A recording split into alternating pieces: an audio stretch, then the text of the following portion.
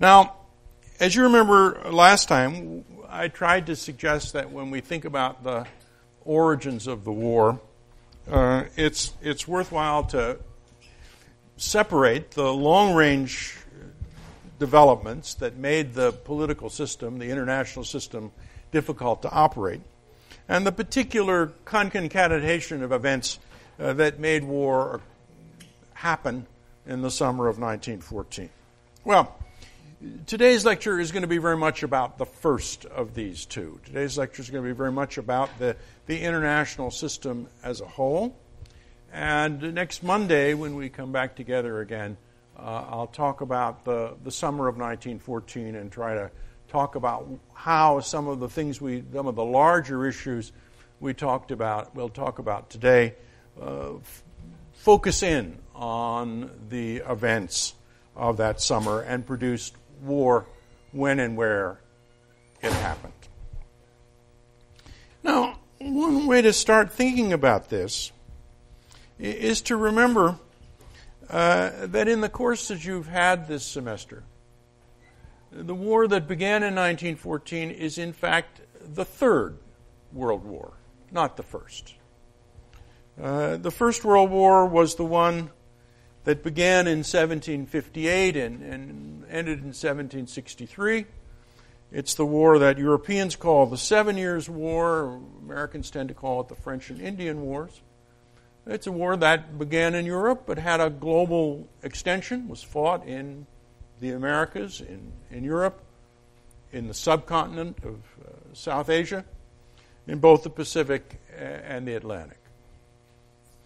Well, the Second World War, of course, was the one that began in 1792 and ended at the Battle of Waterloo in 1815. Once again, it was European in its origins, in many ways European in its consequences, but it was also fought in various parts of the world, in both great oceans, in America as well as in Europe. And then, of course, the Third World, the one we call the First World War. And finally, looking ahead beyond our chronological frame, the War of 1939 to 1945, what we call the Second World War, and which we devoutly hope will be the last.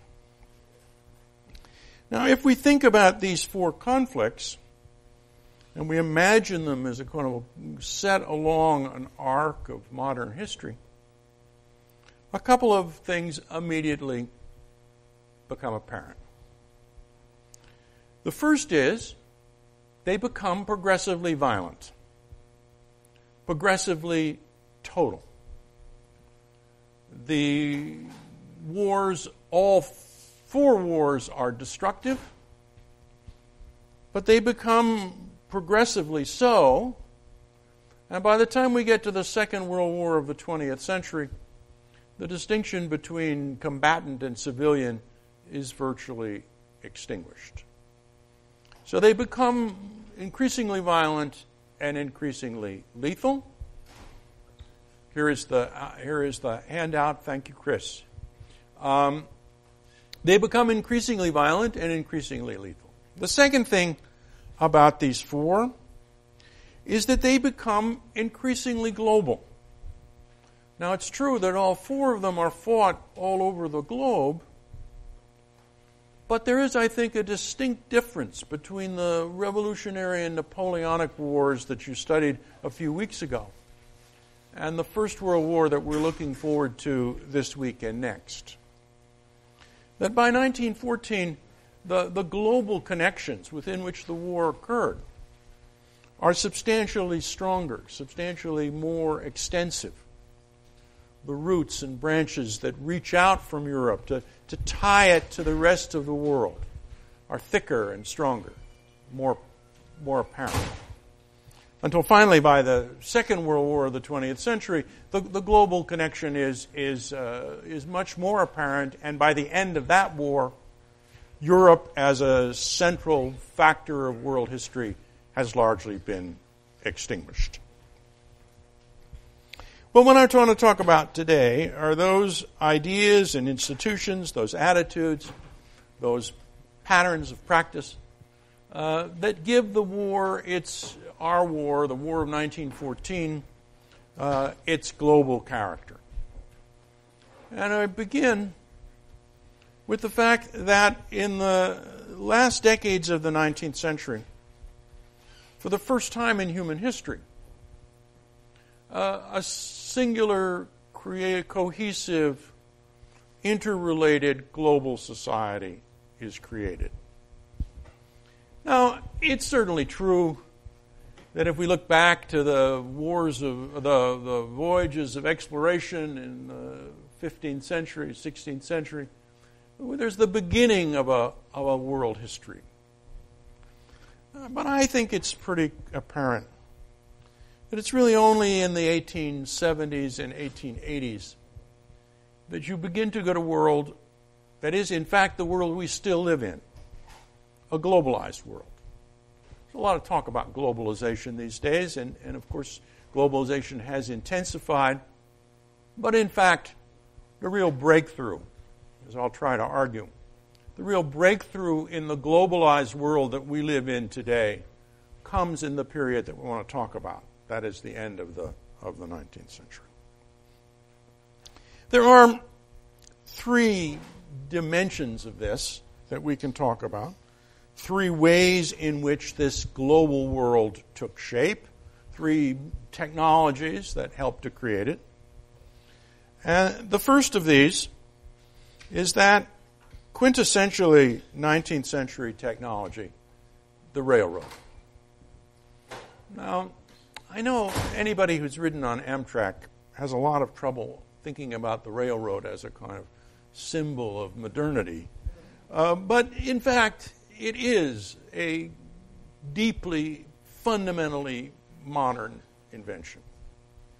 And it is, more than any other single technological breakthrough, the invention that made the 19th century what it does.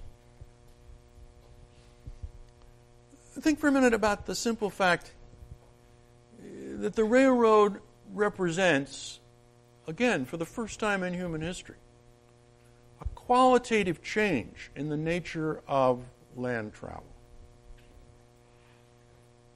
People walked, people had wheeled conveyances, people went on horseback.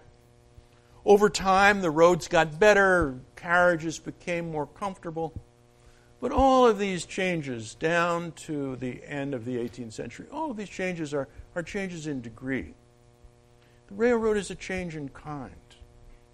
It's a fundamental categorical transformation in the way people move across space.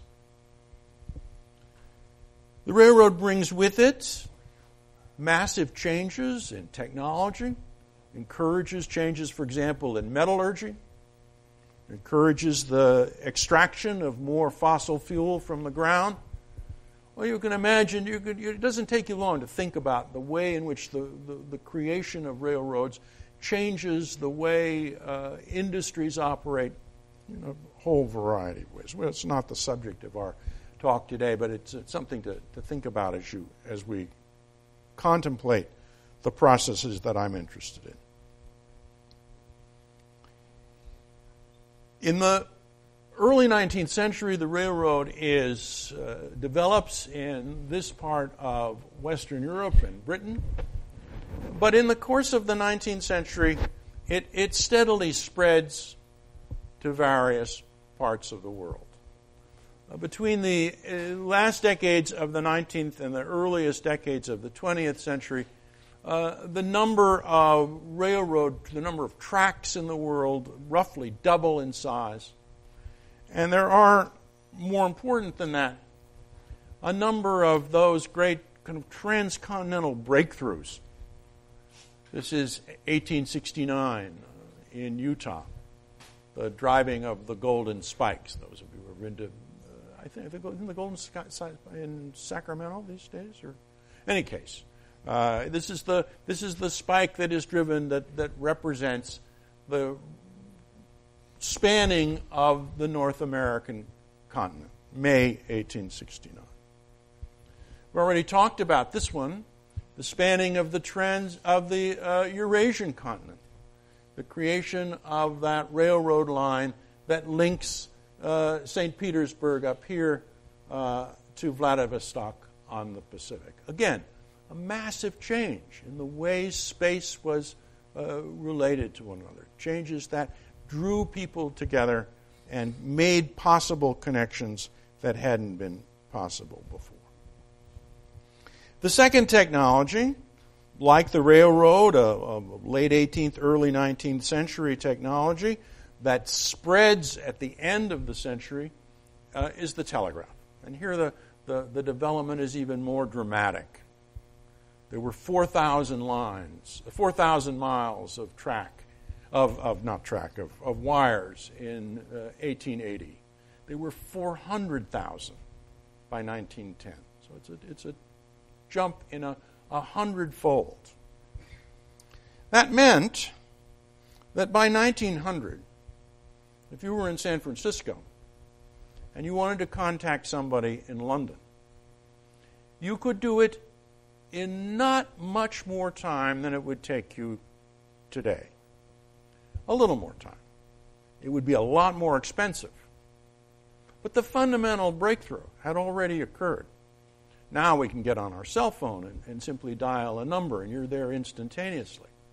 But think of the difference between that telegram that you could send in 1900 and what you would have had to do in 1850, where you would have written a letter, given it to somebody on a ship, had that ship go around South America, cross the Atlantic, and get to London. It's once again, a difference in kind that has a fundamental impact on people's lives.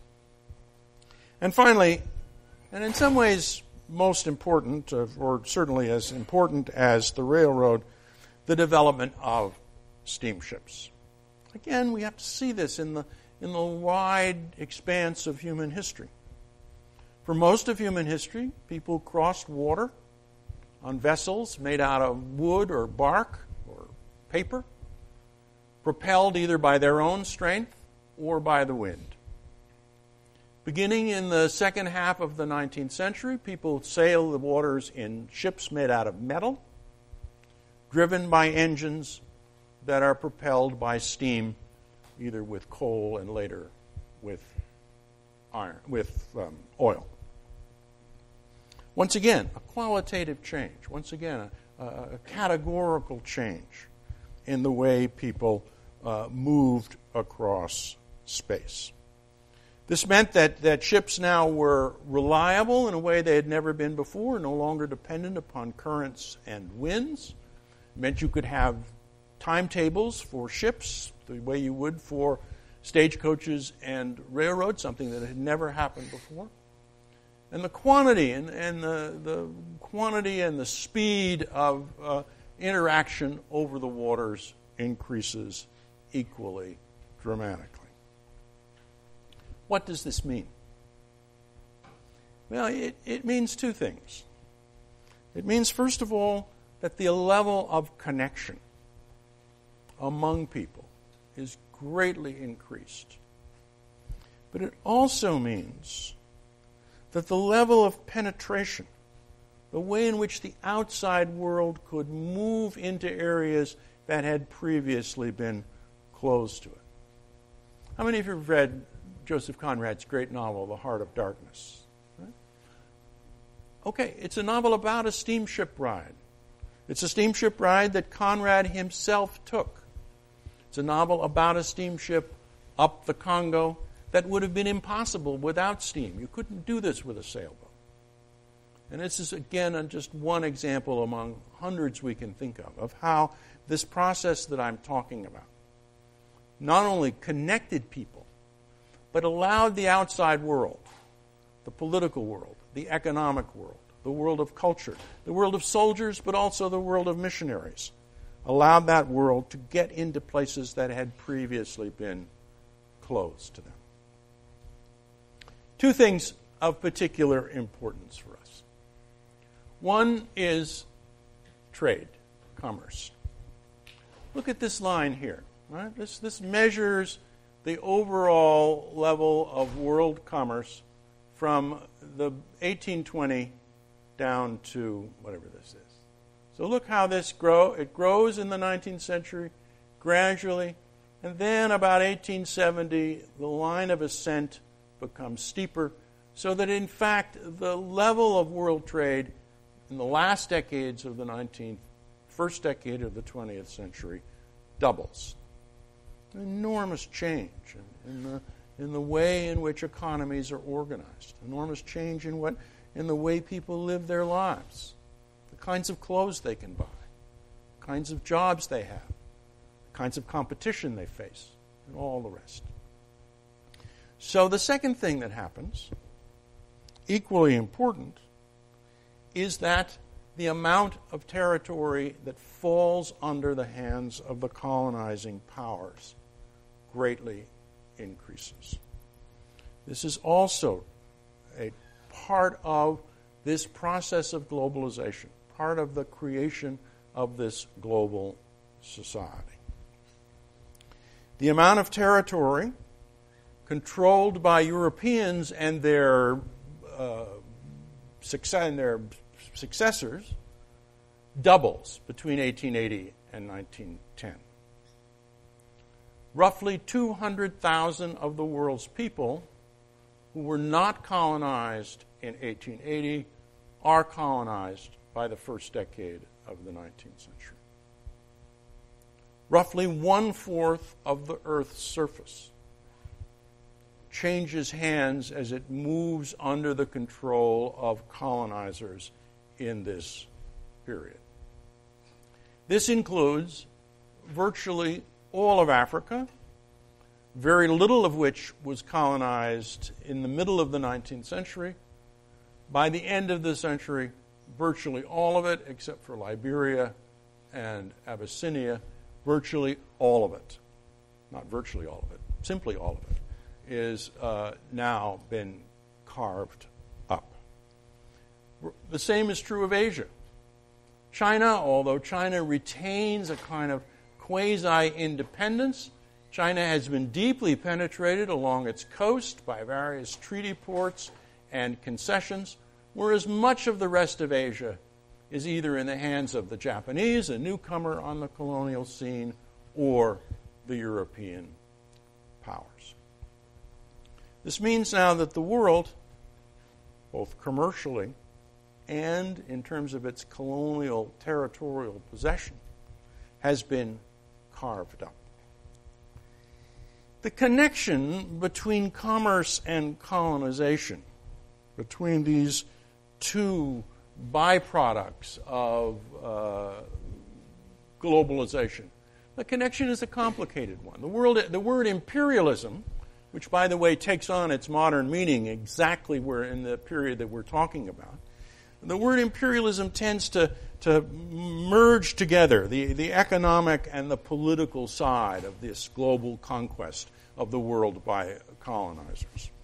In fact, it's more complicated than that. In fact, there's a lot of economic exploitation, a lot of economic domination that doesn't result in territorial changes. The British, for example, have a powerfully dominant role in much of Latin America, whereas they have very little territory there. In some ways, Latin America is economically more important than Britain than some of the new colonies where there's a formally under British rule. So the relationship between commerce and colonization, between the conquest of the world territorially and its conquest economically, this is a complicated relationship and one that we ought not to simply merge in the notion of imperialism. One of the, I think, most imprecise and ill-used words in the historian's vocabulary.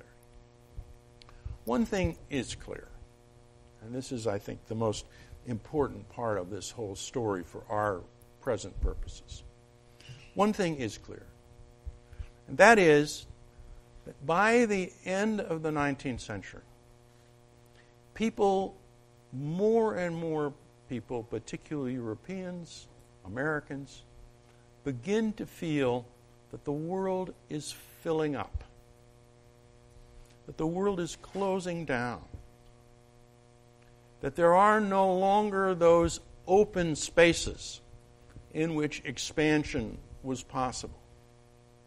That there are no longer those places where new forces can move and expand. This is a fundamentally important assumption about the world that arises in one place after another in the period that we're talking about. It's an important assumption, I think, in the minds of the people who decide in the summer of 1914 that they're going to go to war. The sense that the world is a crowded place, which there's not a lot of room to maneuver, which you've got to move, you've got to take, you've got to act. You've got to take something, and if you don't, someone else will. There are 3 examples of this that I'll give you, although one could do this endlessly. Those of you who have studied American history have undoubtedly heard of Frederick Jackson Turner. 1893, Turner writes a famous essay on the role of the frontier in American history. And you can see from the quotation, I break all habits by having some text on the PowerPoint. You can see here by the basis of Turner's argument. What the Mediterranean Sea was to the Greeks, breaking the band of custom, offering new experiences, calling out new institutions and activities, that and more the ever-retreating frontier has been to the United States directly and to the nations of Europe more remotely. And now, 4 centuries from the discovery of America, at the end of 100 years of life under the Constitution, the frontier has gone. And with its going has closed the first period of American history. 1893. Turner, a man of middle-aged in 1893, had experienced this themselves. He'd been a young man when the last Indian wars had been fought. He'd been a young man when the last movement of people into the new lands of the prairies had occurred. Turner spent most of his career in Wisconsin at that point where the lands were now closed off. Once a frontier country, but in living memory, now no longer so. And you get in this comment, now in its American version, but there are many, many others, you get in this comment a sense that is of fundamental importance for this global world that I'm talking about. It's a smaller world. It's an interconnected world, but it's a world without those spaces, without those frontiers, without that possibility of expansion. And for Turner, this has a fundamental effect on America, but it has equivalence for many other people as well. Take, for example, this character here, Cecil Rhodes. Now, some of you may, in fact, apply for a Rhodes Scholarship. Some of you may, in fact, take advantage of some of Cecil Rhodes's many, many fortunes. And here he is, astride Africa. You notice what he's holding in his hands? A telegraph line, right? Striding across Africa, representing his great dream, one of them, one of many, he was a dreamer, was Rhodes. His great dream was to build a rail line from the Cape of Africa up to Cairo, to unite this continent the way the United States had been united in 1869, the way Eurasia would be united by the Trans-Siberian. This is what Rhodes wants. This is what Rhodes wants to do. He's already made 2 massive fortunes, one in gold and one in diamonds. He's already taken possession of a huge tract of land. He was one of the world's few people to have a country named after him, Rhodesia. No longer called that anymore. And so we had, as one of the great, one of the great beneficiaries of globalization, Rhodes had grabbed everything that he possibly could. He had become fabulously wealthy, enormously powerful. He had lived in this age of globalization, and he had used it for himself to do what he wanted. 1902, Rhodes' end is near the end of his life. He knows it. He sits out on the veranda of his great house in Africa. He looks up at the stars above, the sky, the evening sky. He sees the scars. And he says to the person sitting next to him, the world is parceled out. It's all been taken. Look at those stars up there. Look at those planets. How near and yet how far. I would take them if I could.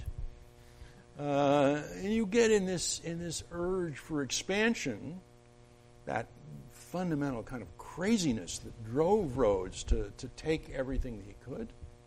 But you also get in that sense of regret, that sense that the world is closing down, that way in which Rhodes, like so many others, came to believe that the world was filling up, that there was no longer the room that there had been to grab, to take, to possess, to acquire, that had been part of his own brilliant career. And finally, my last example, a geographer, the least known of the three, a man named Halford Mackinder, but in many ways, I think, the most astute and the one most relevant for our purposes. Mackinder was a geographer who was deeply impressed by the importance of the railroad and deeply impressed by the way in which the railroad changed what he saw as the geopolitics of Eurasia, what he called the world island.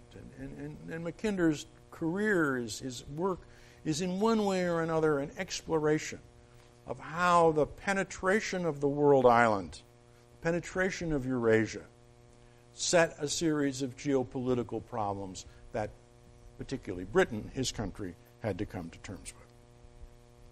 Well, in 1904, Mackinder writes a famous article called The Pivot of World History. And let me read to you what he says, because I think it comes very close to being the fundamental underlying assumption that I'm trying to get to. From the present time forth, we shall have to deal with a closed political system. And nonetheless, it will be one of worldwide scope. Closed political system, worldwide scope. Every explosion of social forces, instead of being dissipated in a surrounding circuit of unknown space and barbaric chaos, will be sharply re-echoed from the far side of the globe. And weak elements in the political and economic organism of the world will be shattered in consequence. Now look at the assumptions that are built into this statement, right? It's a single world, a closed world, a world in which something that happens in a far-off place will reverberate, will have resonance throughout. It's not a world like that naval battle that occurred off the coast of Vancouver at the end of the 18th century between the British and the Spanish. The naval battle, but by the time anybody in Europe found out this battle had occurred, the whole political scene had changed and the battle became irrelevant. That's not going to happen anymore. People are going to know the crises, the conflicts, the explosions. And certainly this is the world we live in, right? Anything that happens anywhere, even before it appears on our TV screens or our phones. But even now, even in this period, in 1904, this is going to have a worldwide connection. But notice also the last lines in Mackinder's comments.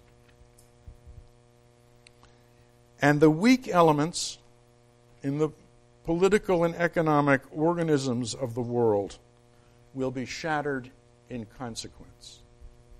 Because it's now not only that these frontiers are closed, it's not only that the world is connected. It's not only that spaces are now narrowed, more congested, but the conflict for these spaces, the conflict between the weak and the strong, the conflict between those who will survive, those who will make their way in this new, more competitive, more closed, more congested, more conflictual world. This conflict will become more intense. And the weaker elements, the weaker states, those states that are unable to sustain themselves, they are inevitably going to go under. Frontiers are closed, the world is filled, and the conflict between the weak and the strong, always a part of human history, always a part of this fallen world we live in. The conflict between the weak and the strong now has global consequences. Consequences from which one cannot hide. There will be no longer places where you can go and hope to stay out, to opt out. They're not going to be there anymore, because this world is now too closely connected, too closely entwined. For many Europeans, or at least for some, Americans too, I suppose, the expansion of the world, the closing of the frontiers, the filling of space was represented, as this rather crude cartoon would have it, as the triumph of civilization, this young lady in white, over barbarism, these forces over here. Civilization, Christianity, capitalism, liberalism, all of those forces of the civilized world which were connected with Europe and were intrinsically a part of the European experience. The triumph of the world, its expansion, the steamship, the railroad, the telegraph, all of this was part of that march of progress. We know, of course, it didn't really work that way. Looking back from our perspective, we're not apt to see it as a triumph of civilization over barbarism. In fact, we might want to think about defining civilization and barbarism in somewhat different ways. This picture comes from the Belgian Congo. Not, I think, a necessarily typical, but not also a unique example of European imperialism at work. These men are holding hands that have been cut off of natives because they refused to work hard enough in King Leopold of Belgium's rubber plantations. So you can see that the triumph of globalization, and rubber, after all, is a wonderful example of a product that is connected. It's connected to transportation. It's connected to trade. It's connected to all of the things we're talking about. You can see how this process of globalization had, for a number of people, extremely brutal, cruel facade. There was, in this process of frontier closing, there was in this process of expansion always an element of violence, that increased in its incidence as the century went on. And I give you here as another text. Some of you might be interested in counterinsurgency and in this kind of warfare that we still find ourselves involved in. This is a book published in 1896 by a British colonel, still in print, and still in many ways one of the very best books to be to be read about this subject. And Caldwell was a soldier in this process of expansion. He fought in Afghanistan at the end of the 19th century and knew what he was talking about. Small wars occurred everywhere, and as the frontiers expanded, small wars occurred, for example, in North America, where between 1898 and 1902, the United States sent Marines into various parts of Central America 20 times in order to put down insurrections which were thought of as being hostile to American interests. Between 1890 and 1910, French, British, and Dutch forces were involved in more than 100 occasions of conflict. Some of them small, but some of them not very small at all. The French, for example, had about 40,000 troops in Indochina for over a period of 20 years in the late 19th and early 20th century. The Dutch, we don't really think of as being a particularly aggressive and militaristic people, but the Dutch fought a long and bitter series of wars in Indonesia in the late 19th century. Some of them coming to the threshold of genocide. Small wars. The British Army, if we think about Britain, from in a way as being a civilized, calm, peaceful place, bowling on the lawns and all that. The British Army was involved in combat every year but one during Queen Victoria's reign. And once again, many of these were small, but some of them were not small. Some of them were very, very violent and vigorous. Small wars suggest wars of insurrection, wars settled by expeditionary forces. But it's important to remember that for those on the receiving side, these weren't small wars at all. Here, for example, is an artist's version of the Battle of Omdurman, 1898, South Sudan, still a violent place in 2014. This was an example of Islamic radicalism in its 19th century version.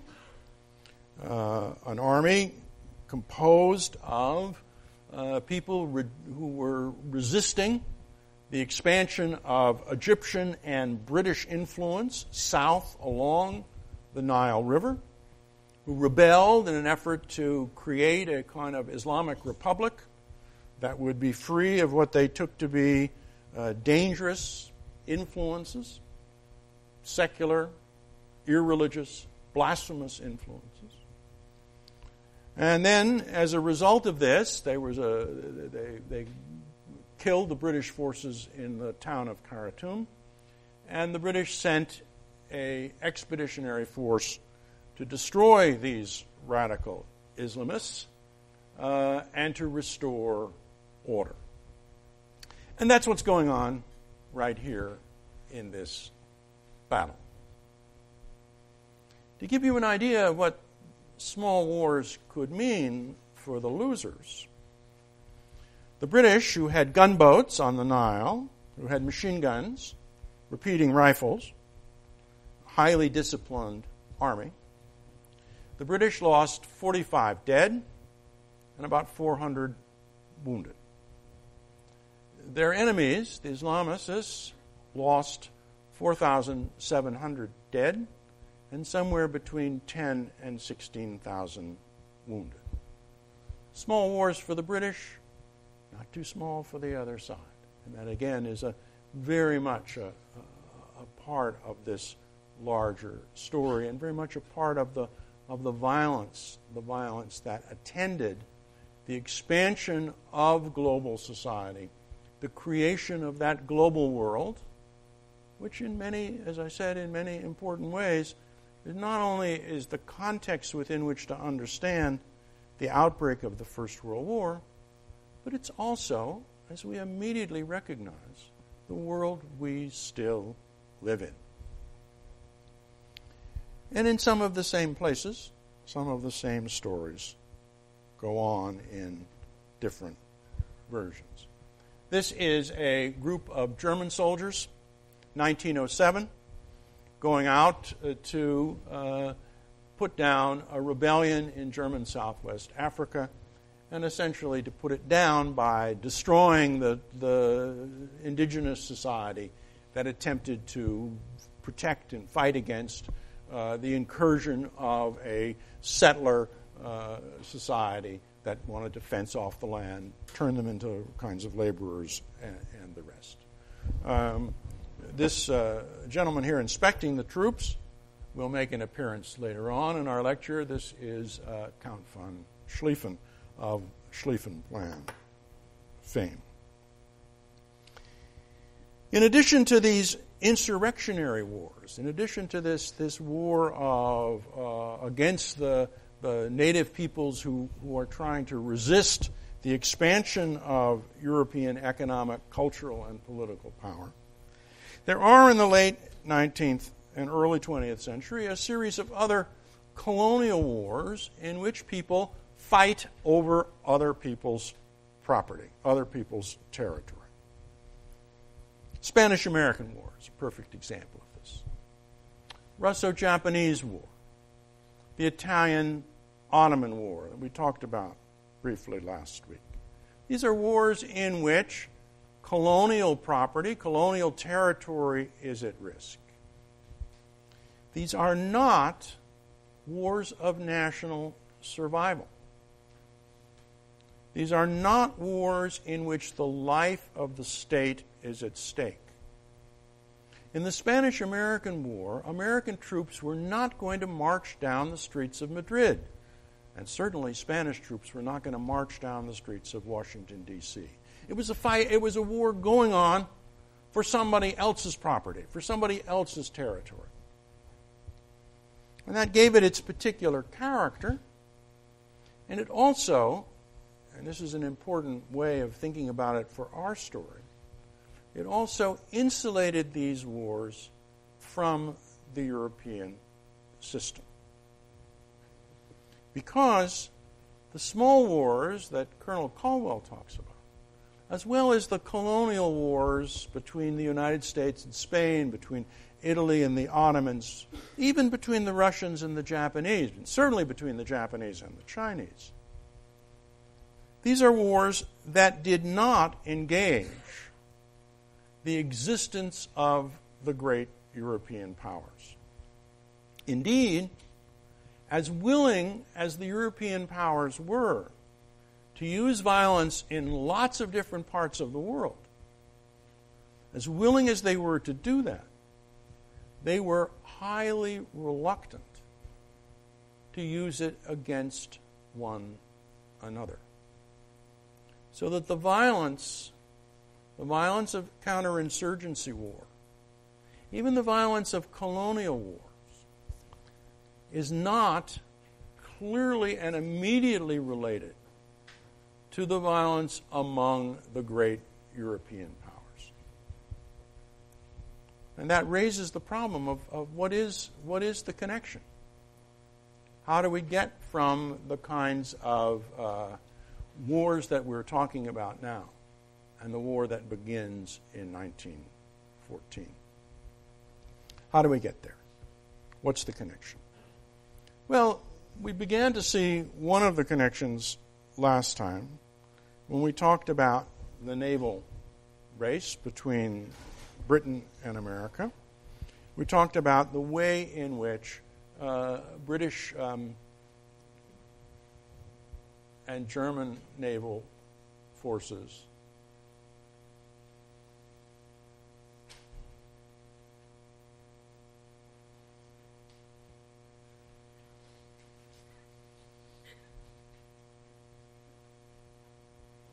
in which British and German naval forces began to compete with one another And again, you have to see that in the light of the process that we're talking about today.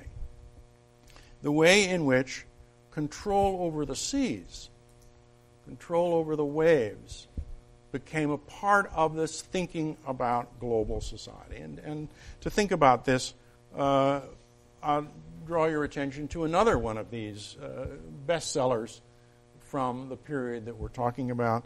This is the bestseller by the American naval officer Alfred Thayer Mahan, with the title "The Influence of Sea Power on History." One of the classic strategic books, and it comes in 1890, precisely in the period that we're talking about now.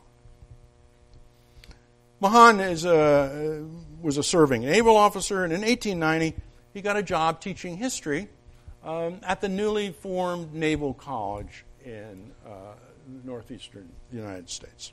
So he went into the library and he read a bunch of books, and he thought that he saw something about world history that nobody had seen before. And that was the fundamental importance of controlling the oceans. Again, you can see how this reflects that process of globalization that I've been talking about so far. Mahan argues that the key to national power is controlling the seas. This is what made England the most powerful country in the world. This is what made it possible for the English to defeat Napoleon, for example. This is what made it possible for England to have the sort of dominant role. And if you wanted to challenge Britain, if you wanted to get into this game, you could only do it by doing what they did, which was to build a navy powerful enough to challenge British naval hegemony. You can see how this fits into the sense of a world closing down, a sense of competition, a sense of congestion and conflict. Well, I mean, the British loved Mahan, right? It was a celebration of their power. Oxford and Cambridge gave him honorary degrees within a few days of one another. They thought he was terrific. More interesting were those would-be powers who looked upon England as a model for something they'd like to be. The United States, Theodore Roosevelt. Mahan was one of his heroes. Alfred von Tirpitz, who we talked about last week, the Grand Admiral of the German Navy, had Mahan translated into German, made sure that every serious German naval officer had read his Mahan and knew this argument. The Japanese bought hundreds of copies, spread it around the Naval Academy in Japan as well. So this was an argument that was very much a part of this sense that there's a big world out there. And a big world that if you're going to survive in it, if you're going to be one of the strong, if you're going to be one of the powers that's going to prevail, you've got to have the strength to do it. And not surprisingly, everybody who wants to get into this game begins to build a battle fleet, if possible, a big battle fleet with battleships, with dreadnoughts, that can assert their place in the world. But for most Europeans, and this takes us now away from the international society as a whole, it takes us away from the global world. It takes us now into the world of the European great powers. We've begun, as you can see, to narrow our focus, to narrow our attention down now away from this larger systemic problem to the more specific one, which will point us towards where we're going to end up in July 1914. The British regard the Navy as critical to their national survival. Everybody else wants to have a Navy. Everybody else realizes that Mahan has got some things to say. And particularly, of course, if your career depends upon having more ships, it's an argument that you're going to make very vigorously. But basically, with the exception of Britain, the countries on this map realize that as important as navies are, as valuable as it is to have battleships, their survival will depend on their armies. Their survival will depend on their ability to marshal the resources, to have the plans, to master the technology that will allow them to defend their territorial existence against potential enemies. Small wars fought by professionals, fought by groups like the French Foreign Legion, fought far away. Small wars, violent, easy, quick, at least for some. Big wars, the big war that everybody worried about, the big war that politicians stayed up nights thinking about how to avoid, the big wars that the general staffs of every country spent their time gaming and thinking and plotting and wondering and worrying about. These are wars fought by land armies. And this now takes us to the subject that I want to spend the next 10 or 15 minutes about. Let's think a minute about the dimensions of war. Time and space. From the very beginning. Simple. One stage was people were throwing rocks at one another, maybe, fighting over a cave. Increasingly complicated as time goes on. But always time and space and the relationship between them. You've seen this in your class so far, right? People who were really good at fighting wars were good at figuring out how to master these dimensions of time and space. This is what Napoleon could do. He could move across space more quickly, more efficiently, more effectively. This is what the Prussian armies of 1866 and 1870 could do. Move, deploy, concentrate, win.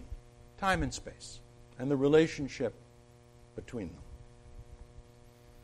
Well, everything I've talked about up until now, particularly those transportation revolutions at the beginning that I talked about at the beginning, transform time and space. The steamship, the metal ship, all of those things that we talked about transform sea power. But more relevant for our immediate concerns, think of what the railroad does for land warfare. Think of what it does to the traditions, the traditional relationship, the conventional relationship of time and space. And once again, be aware of how the railroad represents a categorical shift. For millennia, men marched to war on foot or rode on horseback.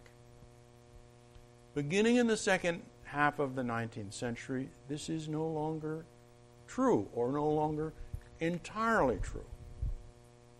Now you can move people across vast spaces by machines, have them arrive at their destination without the kinds of exhaustion and time that the long march and the difficult ride would involve. So that the railroad, telegraph as well, but even much more dramatically, the railroad transforms those dimensions of war, dimensions of time and space on which warfare had been once based. At the same time, since we're talking about war, and war has to do with killing, at the same time, the technologies of lethal death, of lethal action, are equally transformed. They're transformed, for example, by this object here, which you will immediately recognize as a breech loading, as a rifle bolt action. It's got a magazine. It holds 5 cartridges. It is a dramatic change in the nature of infantry weapons. It's a dramatic change not only because it is much more accurate than the musket that had once been used, But it's a dramatic change because of the rapidity of fire. It's a dramatic change because you can reload it lying down. A muzzle-loading rifle, you must be standing, which means that you must present a target to the enemy that this does not require. It's revolutionary because the powder that it fires is smokeless, which means you can fire without revealing your position. In other words, this is a much more rapid and a weapon that involves a whole series of changes in infantry tactics.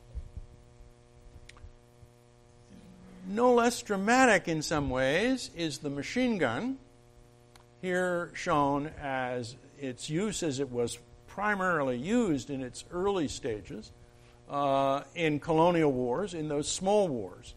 European officers were a little reluctant to think about machine guns against European troops. They didn't seem quite right to them. So they were much more apt to be used, as we can see here in the colonies. It's only really towards the end of the 19th, early 20th century that the machine gun begins to be absorbed into infantry tactics of those armies as they prepare for big European wars. And once again, this greatly increases the rate of fire, greatly increases the lethal quality of the battlefield.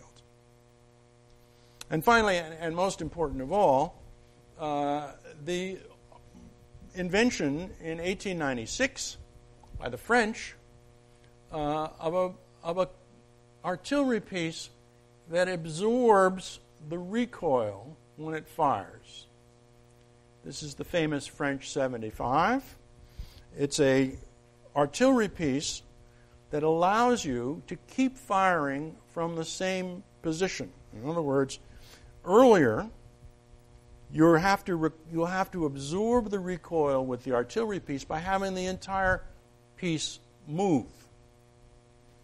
By setting up the barrel on a set of tracks here, you can absorb the recoil, leave the piece as it stands, leave it sighted, and this greatly increases the rapidity of fire, greatly increases the accuracy, it greatly increases the military effectiveness of artillery in all of its forms. And we may have mentioned when we talk about the First World War in 2 weeks, we may mention the fact that it is really, in the First World War, it's the artillery that does the killing.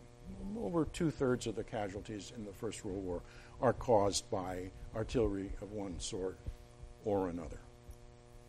Now, all of this means that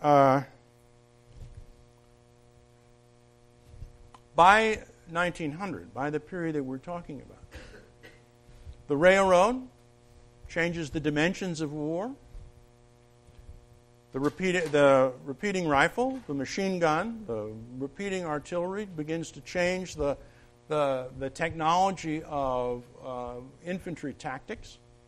All of this begins to put a great burden on the armies of Europe.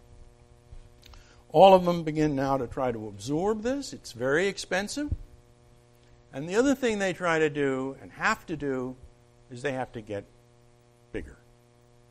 Because one of the dimensions that change, and this is also connected to the dimensions of time and space, is scale. So look at these figures, right? Between 1912 and 1914, the German army increases from 545,000 to 890,000. The French from 519,000 to 827. The Austrians from 295 to 478. Now, the Russians don't grow that much, although they grow by 400,000, which isn't shabby. But the manpower has never been the Russian problem. So what we have here is an extraordinary expansion in the number of men at arms. Remember, with the exception of Britain, these are conscripts. These are people who get drafted. all of these armies, although they have a professional cadre, a professional corps of people who do the training and are there on a full-time basis, all of these people are citizen soldiers, taken in for 2, sometimes 3, sometimes 4 years, which means, of course, that they have a kind of political place. That means by expanding them, it's a political problem as well as a military, organizational, and economic one. That means that this growth in the arms race, this search for security, the search for being sure that you're strong enough to live in this congested, closed-off, increasingly competitive world, requires now that you demand from your population not only the resources necessary to pay for these new weapons, but also demands more time from the life of their young men. The only way the French make this jump is by increasing the level of service from 2 years to 3. A big debate, as you can imagine. A big debate not only for those people who are going to spend another 12 months in the army, but a big debate because the French suspect that if you have people in the army for that long, they're going to get infected by these conservative ideas that the professional Army Corps in France is famous for having. So the 3-year service, essential for the French feel, essential because their population is smaller than their enemy over here, essential is nonetheless a politically difficult case to make. The Germans, who also grow, and of course they grow in part because the French are growing, the Germans also have to make a case. They have to make a case because it costs more money. They also have to make a case because in order to get this number of soldiers, you're going to have to take money away from the Navy, which some people don't want to do. Well, the point of it all is that the debates about the Army growing, the debates about having this expand, are debates that are both military and political, and they all turn on a belief that you have to do it in order to survive. Every country has a plan how to use these huge number of troops. We'll talk a little bit more about these plans in a couple of weeks, but let me just mention the two most famous ones, of course, are the Schlieffen Plan, the plan that was devised by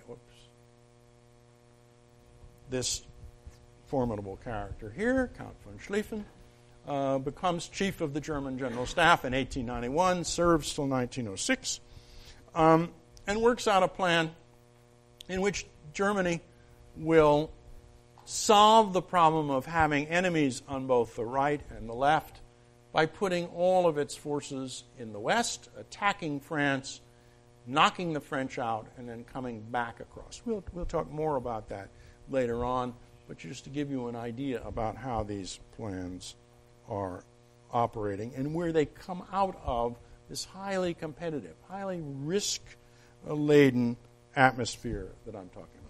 This is General Joffre. He will reappear in our lives in the early stages of the First World War.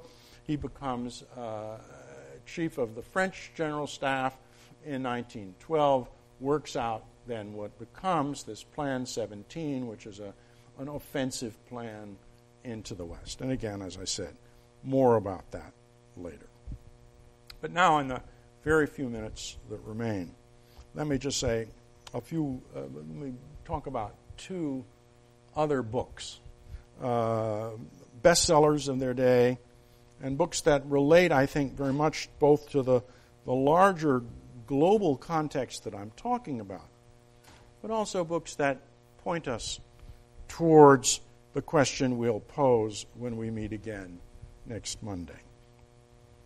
The first of these is by a quite remarkable figure named Ivan Bloch, a Polish Jew, born in very modest circumstances in Warsaw, started life as a kind of itinerant peddler, and through sheer intelligence and energy and drive, by the time he was in his late 20s, had made a fortune and had established himself as one of the leading advisors to the Tsar of Russia on, guess what? Railroads. So Bloch's career, his fortune, his political influence comes from the fact that he is one of these people, in a way like Cecil Rhodes, a way like many of the others, like Tirpitz, like Mahan, one of these people who recognizes the forces that are at work around him and uses them for his own benefit. What Steve Jobs was to computers, Bloch was to railroads. Someone who recognized the direction of the future and could take advantage of it. Well, Bloch is interesting to us not because of his railroad work, but because he, in his later life, became an amateur strategist. Bloch was obviously had a guy with lots and lots of energy. He'd made all the money he could imagine. So he decided he would read about warfare. And he sees, he thinks, something that everybody had missed, which was that war had now fundamentally changed its character. Changed its character because of those weapons I showed you pictures of, although Bloch didn't really grasp the full significance of artillery. He did grasp the significance of the repeating rifle and the machine gun. Bloch said that battle, these new kinds of weapons, have changed battle fundamentally. And not only have they changed battle fundamentally, a lot of people had argued that, but they'd made it impossible to win. These weapons were just too lethal. You couldn't do any more what Napoleon had done. You couldn't even do any more what the Prussians had done in 1866 and 1870. That the nature of weapons now, this engagement of technology with warfare, had meant that the war of the future would be by its very nature indecisive. That it would drag on. It would be by its very nature a stalemate. It's no wonder that H.G. Wells, the British writer who read Bloch and learned a lot from him, when he looked at what was happening in the First World War and he looked at the trenches on the Western Front, he said, this is Bloch's war. So Bloch recognizes that the future of war is not going to be a future of battles. It's not going to be a future of dramatic decisions.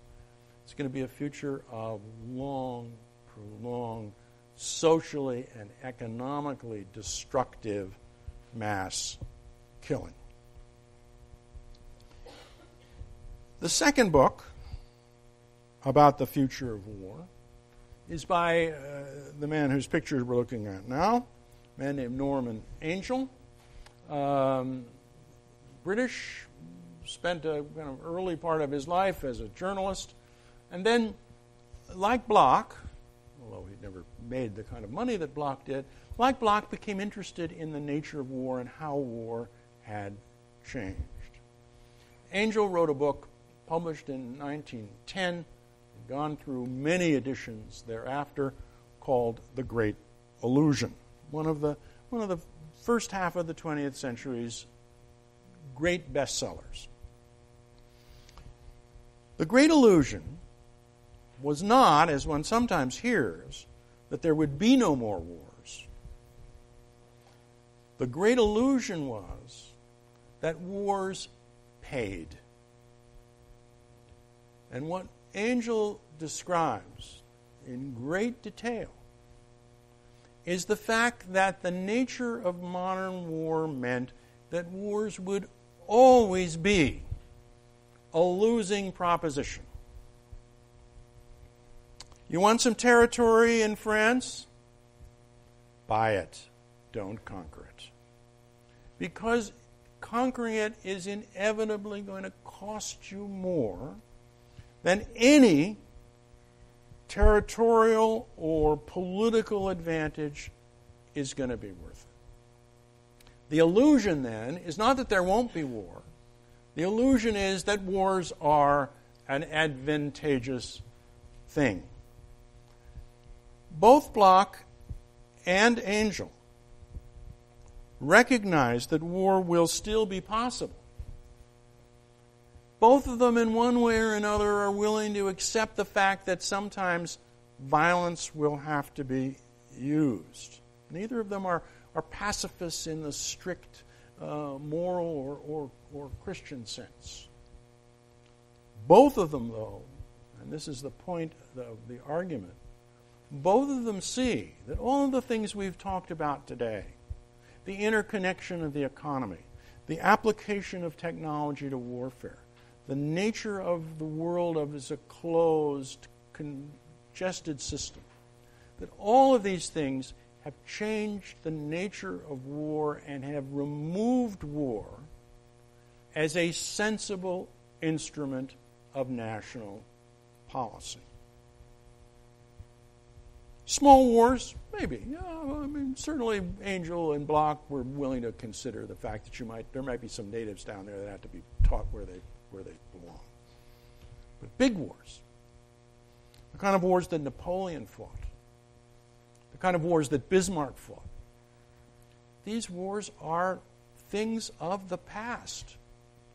They have no place. They are, in the deepest, fullest sense, anachronistic. Well, they're right. How can we look back on the First World War and come to any other conclusion but the fact that it was a massive waste? A massive waste that destroyed societies, not to mention 10 million people. That nobody got out of the war anywhere near something worth the price they paid. And one of the reasons why the First World War continues to fascinate us and why it continues to have the kind of place in many people's sensibility is because we see here the ironic contrast between price and accomplishment, between cost and benefit. So then we have to ask, as we read Bloch and we read Angel and we think about what they have to say and we think about how sensible it is, why didn't people realize that? Why didn't people see that the world that had been created by all of the things we've talked about today was a world in which great power war was no longer a sensible instrument of national policy? As part of an answer to that, let me read you one last quote. This is from the Chief of the German General Staff, Helmut von Moltke, December 1911. Everyone is preparing for the Great War, which they all expect sooner or later. It always remains the duty of every state not only to look the future calmly in the eye, but also to prepare itself for the day of decision that will judge whether its inner strength gives it the right to further claims on life or not. Everyone is preparing for the Great War, which they all expect will come sooner or later. And it's that underlying assumption about the nature of the world that essentially neither Bloch nor Angel, for all of the plausibility and logical power of their argument, it's that unspoken assumption about the world that their arguments cannot shake. People like Moltke, and not only soldiers like Moltke, but I think millions of other quite ordinary men and women, still believe that war, regrettable, to be avoided if possible, dangerous, that war is nonetheless an inevitable part of the life of states, something that we have to prepare for, something we might have to be ready to fight, and something that when it comes will test whether we as a state have the right to exist or not. And as we'll see when we talk in detail about what happens in the summer of 1914, it's that assumption, often unspoken, but always there. It's that assumption that leads people to take the decisions they do that produces the War of 1914.